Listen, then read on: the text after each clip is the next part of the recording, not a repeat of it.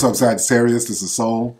And Sagittarius, we're going to take a look at some energies for you this upcoming week, starting June 29th and ending July 5th, 2020. The messages will be for Sagittarius Sun, Moon, and Sagittarius rising signs. All right, Sagittarius, once again, happy 4th of July celebration for those who celebrate 4th of July. I've been saying in the videos, other videos, our 4th of July in my area has been totally shut down and canceled. So, with that being said, Sagittarius, sit back, relax, and I hope that you enjoy your reading. All right, Sagittarius, let's see what's potentially coming up for you guys this upcoming week. Sagittarius, Sun, Moon, and Sagittarius rising signs. Sagittarius, I'm using the True Black Tarot that I haven't used in quite a while. I pulled it out because someone had thrown in the comment, when was I going to use this deck again? They apparently ordered this deck and received it and fell in love with it just like I did.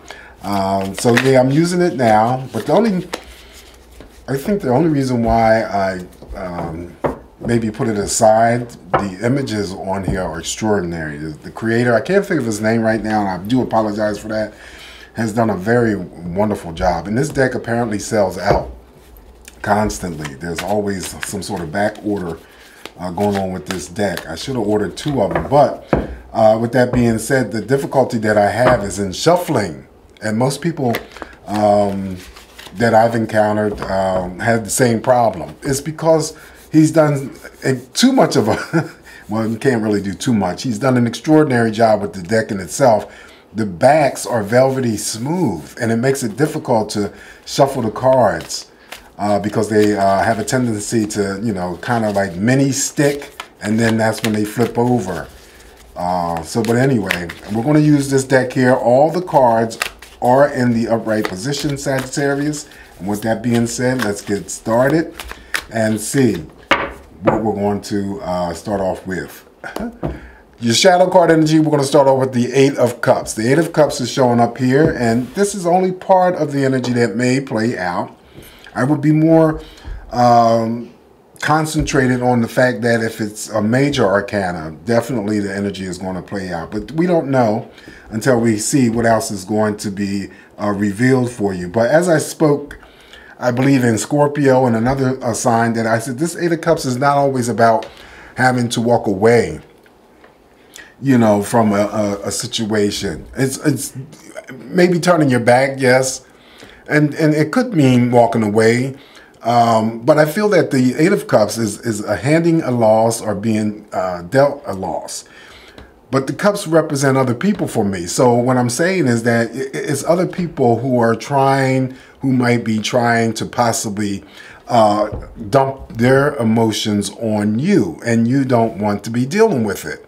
As I said in Scorpio, you don't want to become a sponge or a doormat, because once you absorb that energy, then you start to feel the way that they feel. Someone who is sad, someone who is not happy about something specific in their life, they're telling you about it, they're crying to you about it, and then by the time it's all said and done, instead of you lending a comforting ear or a shoulder to cry on, well, you're feeling the exact same way that they're feeling, that they, you know, dumped on you about. So what I'm saying to you is what I said to Scorpio and the other sign, I can't think of who received it, is to be very, very careful and caution yourself when you move about this week and it's in relationship to other people. The cups do represent children, so it could be some sort of factor involving, you know, children of Sagittarius, but do not allow your energies to be absorbed from other people's drama.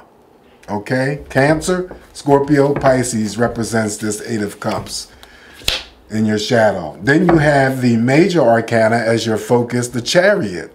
So you're good to go. Anytime a major arcana starts us off in the focus and is a very positive one, you're good to go. The Chariot is something positive moving forward. It's, you know, someone who could be possibly wanting to purchase a car, you know, rent a car, Uber and Lyft services. It's major, minor car repairs. The only thing that I pick up with the Chariot on, you know, I wouldn't even deem it as negative. If you're one of those Sagittarians who like to be a speed freak and you're not paying attention to the speed limits, then you could end up with a moving violation. So just be careful there. And I oftentimes equate this Chariot with that of the Star card. Hopes, wishes, and dreams, you know, becoming fulfilled and manifested. So it could be that there is some sort of manifestation that you want to, you know, bring into your life, and it may be something that happens this week. That's a possibility, okay? But something positive moves forward. You always have to think of the Chariot as a means of transportation, all means of transportation, but it's also movement. So it's moving or heading in the right direction, and the same energy could, you know, be applied to you, and some sort of significant energy, you know, that you're tapped into this upcoming week. Okay, traveling could be involved, short distance, long distance, could be work related. I always say that it's, you know, say passage to, say passage from. Very positive card to start off with. Chariot represents Cancer, Scorpio, and Pisces. Now, what's interesting here is that we have the Eight of Cups as your shadow. We have the Chariot as your focus. Sagittarius, what's crossing that Chariot is the Nine of Cups. Okay, now this is another pleasantry, you know, to receive in a reading. Nine of Cups is the yes answer, excuse me, to any, of course, romantic question. But because this is an open general reading, it stretches out to all you know, relationships. The fox here laying here content, because the cups are above have provided everything for comfort for him. So it could be that you're comforted to know that you're supported, that you're loved. You have these people in your life that care about you, and then, you know, of course, you're going to love and care about them as well. But you have that support. And that's what's making you sleep a little bit better, cozy up a little bit better, because you have all of that warmth and that fuzziness, you know, surrounding you. Now, I ain't saying that's the case for everybody, but you get my drift. Okay, so Cancer, Scorpio, Pisces represents that Nine of Cups. Very favorable card to receive. Now we have the Seven of Cups. Okay, so we got the Seven of Cups showing up here. And if you don't own this deck, I'm not saying everybody's a tarot collector or a reader and stuff, but, you know, if you get your hands on this deck, I'm telling you, you're going to fall in love with it. The imagery is extraordinary. It's out of this world. The Seven of Cups is a card that casts illusion, as I always say. So you got to be careful. The cups will represent the other people. And then again, it may be connected to the Eight of Cups. Remember, other people's drama? Then you have to go about moving to deal with other people the way that you need to deal with them, Sagittarius, not the way that you want to deal with them, and also to involving situations. You know, you always have to see the situations for what they are and not what you want them to be, okay? That's the illusion. That's the Seven of Cups. It's still a card of options, because we do have a relationship card. Well, this is still a relationship card as well. Then, you know, it could be there's some sort of form of relationships that are, you know, pinned together or, you know, come together. That could be the case. Making sure that whatever options that do become available for you, Sagittarius, that you're always choosing from the cup that is best for you, that's going to be best for you for your highest good. You know, because the only drawback is that if you end up making the wrong choice, then it usually comes back and haunts you later on. And we don't want that energy, right? So the Seven of Cups is here, again, representing Cancer, Scorpio, and Pisces. Then we have these, there we go, the Six of Wands. So this is definitely representing your energies, Six of Wands here. And I like the lion in here. This is related to victory and success, traveling.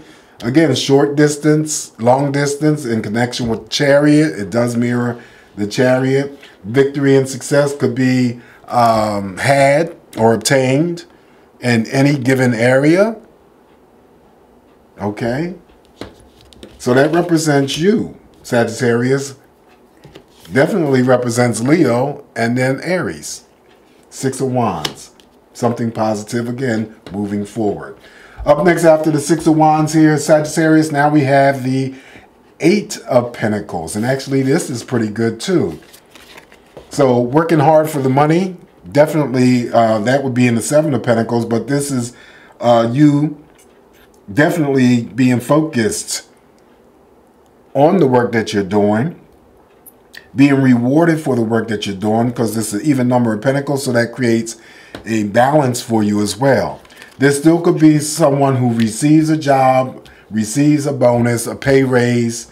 It's all about generosity. Also, it is about security, stability, and then also long-term energies as well. I love the Eight of Pentacles. I don't, you know, talk about it enough, but the Eight of Pentacles is a very significant card to receive in a reading, okay? Because it means so many things. Of course, it's the material side of it because it is the Pentacles, but it means so many other things for me. And, you know, I just love to draw those energies out. Anyway, and then, you know, because the hammer is here, duh, somebody could be purchasing the hammer. All right, so that could be a possibility as well, or something to do with a hammer. Queen of Wands representing your energy here, Sagittarius. So then again, you're focused. Things heating up, things that you're passionate about. It could be a new interest or a new hobby. For the females, I always throw that in there about hot flashes. That could be an expectation.